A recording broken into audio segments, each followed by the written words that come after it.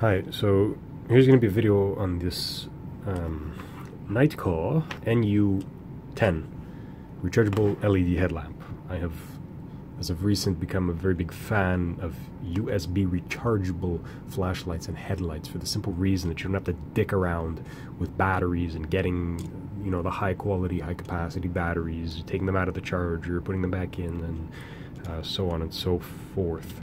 So we'll pick this up on the Fleabay.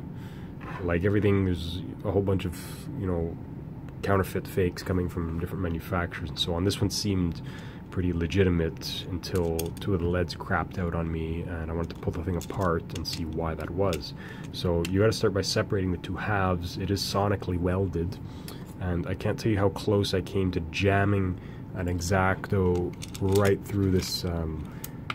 Well, it says it's a lithium-ion pack, but it looks like a lithium polymer to me, just by its construction.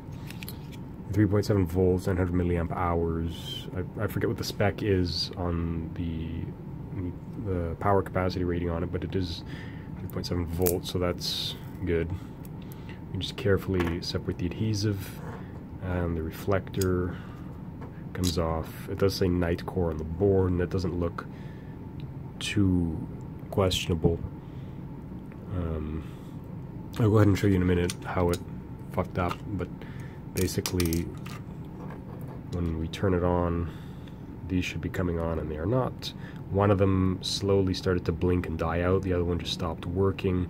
I suspect it's due to poor quality control on the LEDs, and I'll go ahead and show you my testing on this here in a second.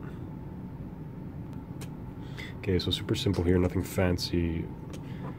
Just have a regular digital multimeter, and we're going to see how exactly this works. That's the red LED. All you have is solid and flash, and then okay, that's the red LED. This one is the 3 output modes. So we have a low, medium, a high. I don't think there's any other functions. Okay, that's like a battery test, and then if you hold them both down, it's a lockout. So we'll start with the low, and we'll see what it's putting out. I'm pretty sure it's just pulse width modulating the output. Okay, so 2.58, it's off, it's medium, 2.6, and then high, 3.16 volts. So these are the ones that are illuminated, and then as for the ones that are not functional, oops, shorted it out. There's probably a ground point somewhere on here. Okay, keep this into frame. So I'm just going to hang on to the ground point there and check the output.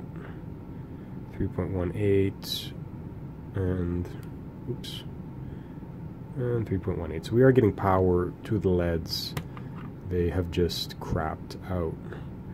Now, these aren't the cheapest things out there, so I'm going to try and unsolder the LEDs that have died and put in new ones and see if I can bring it back to life, and then sand this down with the Dremel, epoxy it, and glue it all back together, because it is a pretty decent light. It works well. The battery has good capacity to it now, and just something to be aware of if any of you go out there and buy this NU10 rechargeable headlight and have a similar problem. As a side note, I bought the NU17, which uses these compact style of LEDs, and I've had one for just about the same period of time. I just purchased another one, and so far it has been pretty good. And then this one actually has a flood mode with these two LEDs on the side, and then we have a high and a low for the red light, and then flashing. And yeah, I don't think that does anything. I think it just locks it out. So as I say, this one so far has been so good. If it craps out anytime soon, I'll make a video on it. But if any of you are watching this and you have one of these NU10 that's failed in the same way, please drop a comment. I would be interested to hear.